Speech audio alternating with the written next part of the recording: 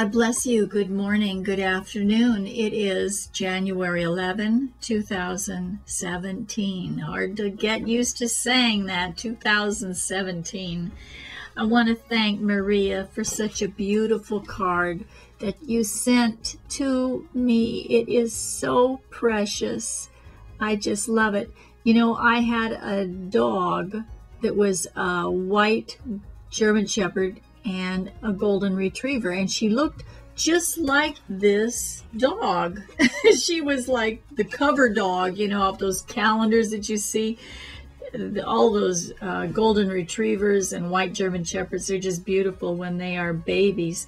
And we always prayed over all of our animals, and it was amazing the years that they would live. And I truly believe it was because we would pray over all of our animals, our cars. We pray over everything. Pray over people, pray over your cars, because I truly believe that the Lord honors these kinds of things. Dear Sister Susan, God bless you, and happy, blessed New Year. I just love it, you know, when believers say, instead of just saying Happy New Year, they'll say Happy Blessed New Year. That's so awesome to me, because it just puts it where it is, you know, that we are to be a people that is blessed. May our Heavenly Father rain down. That's the key right there. That just confirmed what I felt like I wanted to share with you today, that the Lord was dropping into my spirit. May our Heavenly Father rain down many blessings to you, your family, ministry, and body of Christ today and always. Forever keeping you in my prayers. Love you. Thank you for always being on point with your encouraging videos and messages. Always thanking God for you with love. And I just, you guys are a blessing. Such a precious blessing to me. Yeah, you know, I just can't tell you how much, because this is physical proof we are connected. This is physical proof that our hearts are touching each other. The Lord is answering our prayers when we pray for each other. God is moving. The testimonies, all of the emails, everything that comes through, I just thank God, because it's just another witness. God's power is so real, so true, and He's doing such awesome things these days that we are living in. God is amazing us with His awesomeness, and how He's answering a lot of our prayers and that kind of thing. So I just wanted to share. The word rain just jumped out at me, because of course I've been driving in rain today, living in California, and you know, seeing all of the rain on the windshield, and looking up at the sky and seeing these clouds that are just breathtaking. And it's like the clouds are parting, and you'll see heavy dark clouds on one side, and then you'll just see this sky in the middle of it, and then you'll see this one cloud. A couple different places we looked, it was this cloud that just came right down. It just looked like, and I had my grandson in the car. I said, what does that look like to you? He said, Grandma, that just looks like God is speaking. It's so great, you know. The children, they just like see the whole thing. Just ask a child, because children are so open to everything. And thank you for your donation as well. In Jesus' name, we thank you, Father God, for everyone. I thank you for everyone that has donated, and also praying for the ministry. So I wanted to read a little bit about rain. I want to thank Beatrice for the divinity code she sent me. I just dearly love it. And so, of course, I thought I'm going to go to this and see what it says about rain, because it seems like we are in a season, especially even watching the farewell message from Obama, President Obama, that he gave yesterday, his farewell speech. The tide is turning. The new election, is happening. We see the new president coming in. And also we see God's showering his blessing on us as believers. So I wanted to read just a little bit, and we're just believing God, the Holy Spirit, that he's going to give you that special word, what this means for you personally.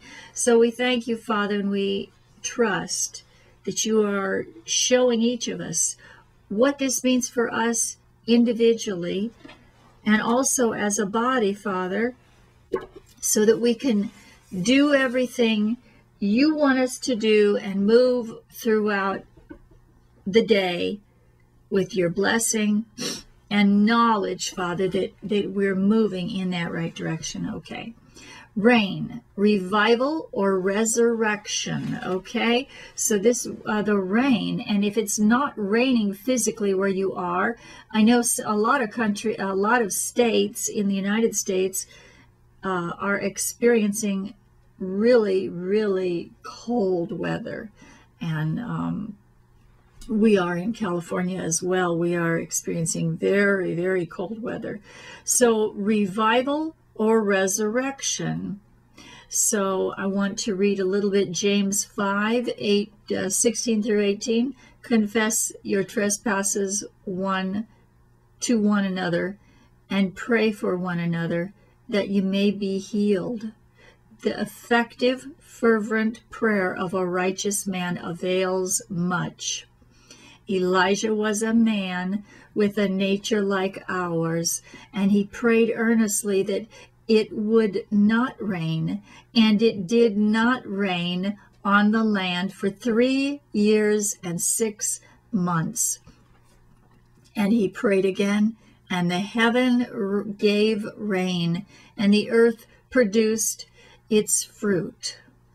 So you see, our prayers availeth much. Our prayers, when we come to the Father and we ask him, oh, Father, we just leave this in your hands. We don't know what to do, but we know you know what to do about this. And so we pray God's perfect will for our loved ones.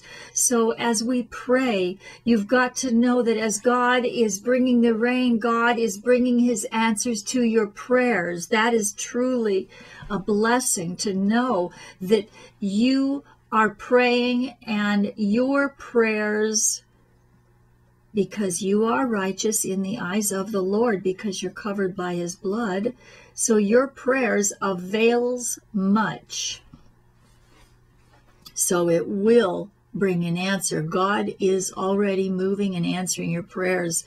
Revival or resurrection. So many of us, we pray together for that marriages would be healed. Spouses would, line up with the word of God. Children, that we pray for their safety when you send them off to school and so on. And for many of the ones that are just wanting a closer walk with the Holy Spirit, you're just craving that intimacy with God, that God will rain on you his revival in you. Okay, number 2, favor of God. Favor of God. And I always say it's grace. Grace, which is unmerited favor, something we did not do. We did not earn it. We don't deserve it. Only through the blood of Jesus do we have the favor of God. I can attest to this every single time I go out. Every single time I go out, the front parking places, the people just pull out as I'm pulling in. It's the timing. It's everything. You just know that you know that you know. You don't have to have someone step up and say, you are blessed. You know you're blessed when you walk in this daily favor. Judgment, from on high is number 3, that rain brings in judgment. And we know this because we see as we pray for people, many times the best prayer that I will pray for people is, Father, show them themselves. Show them, Father, in the name of Jesus. We just pray that you show that person so that they see themselves as you see them, Father. And this is a wonderful prayer, I feel, to pray. So this will bring conviction for whatever needs to be, if there is something that needs to be, a person needs to be convicted of, God will deal with them. Better to pray and have God bring it to them than for you and I to try to tell them over and over again, because many times you and I are the last ones that they will listen to, but they will listen when the Holy Spirit himself brings that judgment, that conviction, and they see themselves in the mirror as God sees them. Number 4, rain brings fruitfulness. Oh, thank you, Father God, for Deuteronomy 11, number 10. For the land which you go to possess is not like the land of Egypt from which you have come, where you sowed your seed and watered it by its foot as a vegetable garden. But the land which you cross over to possess is a land of hills and valleys, which drinks water from the rain of heaven. The rain of heaven. Thank you, Jesus. A land for which the Lord your God cares. The eyes of the Lord your God are always on it, from the beginning of the year to the very end of the year. Reminds me of that song the Lord gave me when it was raining. He said, step to the door. And I stepped to the screen door, and he said, what do you hear? And I said, well, I hear this and that and that. And I named several things. And he says, listen to the rain dropping miracles for you. Listen to the rain. Listen to it coming down through the trees and touch the ground, all the way from heaven to you. Listen to the rain. Listen to the rain. Listen to my rain, the Lord says to you. For it is bringing fruitfulness. Thank you, Father God. The other one, number 5, word of God. The rain brings the word of God. Even my grandson, he looked up and he said, Grandma, it looks like God is speaking. God is speaking. You know, whenever we look up in the heavens and we see clouds, we hear the thunder, we see the lightning. How can you not think of God Almighty? For we know surely that this is not something that we can make up, but these things are created by the Creator, God Almighty. And so every time we see rain, we think of the Word of God that is sharper than any two-edged sword. Number 6, rain brings spiritual life. Thank you, Father God, that when we look up and we see your rain, it draws us closer to you. It awakens the spiritual part of us that draws and wants to be close with you and have that communion with you that is constant daily. So we thank you for that. Number 7, rain brings abundance, abundance, abundance. It reminds me of when we pray and he says, see if I will not open the windows of heaven and pour out until you are overflowing. See if I am not good. So we see that rain brings abundance, abundance, abundance, abundance. Number 8, rain brings teaching, teaching, teaching. Reminds me of my people perish for lack of knowledge. If we don't have knowledge of God in us, and how will they know except that they be sent? But God Almighty sends his Holy Spirit, and he said, I will lead you and guide you into all things. Pick up a Bible, ask the Holy Spirit. He is a teacher of teachers. He is the teacher Jesus sent, and he is always available to you 24/7. Thank you, Father God, that your rain brings teaching. Number 9, rain brings winter. And of course, when I think of winter, I think of all of the cleansing. Everything is renewed, refreshed, and revitalized. And it's like it's starting over again.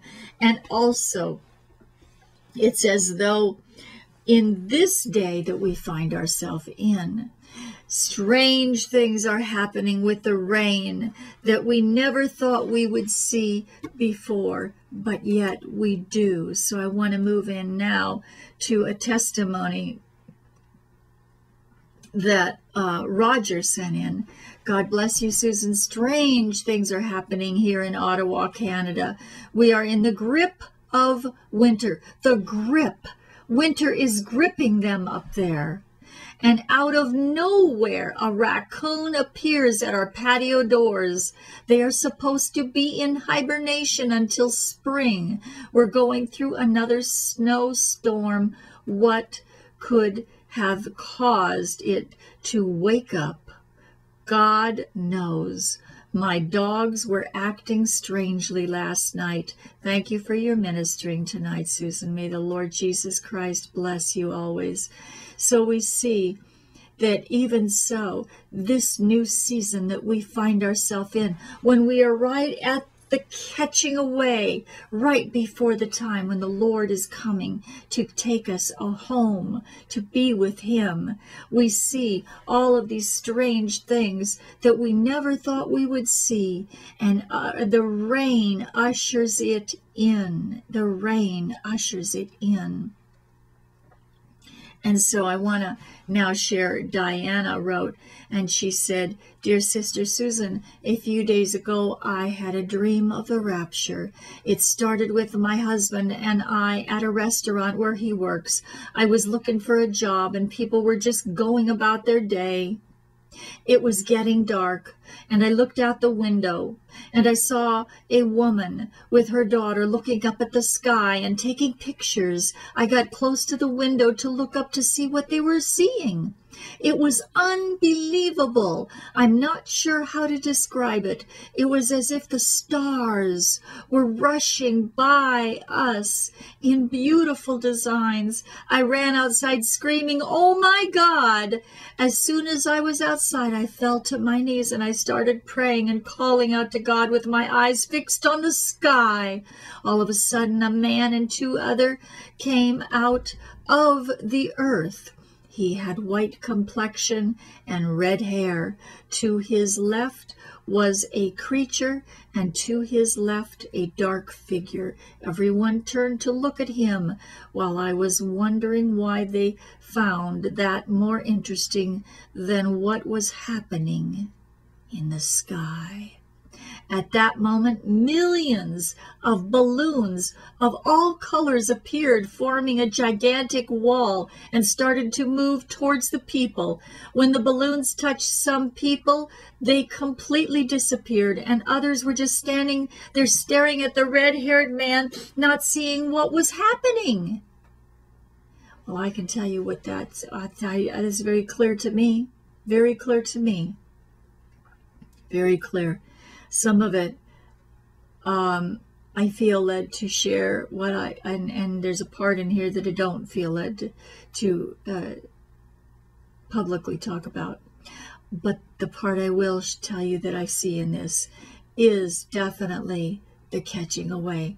The balloons forming a wall. It's amazing. Very, very symbolic things. God has surely shown you, Diana. There's no doubt in my mind. This is totally from the Lord. You know, when the Lord gave me a dream of the rapture, the catching away, all of these long ribbons, gold colored, different ribbons. They were all different colors, and everyone was saying, catch one, just reach up and grab it. Well, here you're seeing balloons, and all of these things are the symbolism that God is coming for us.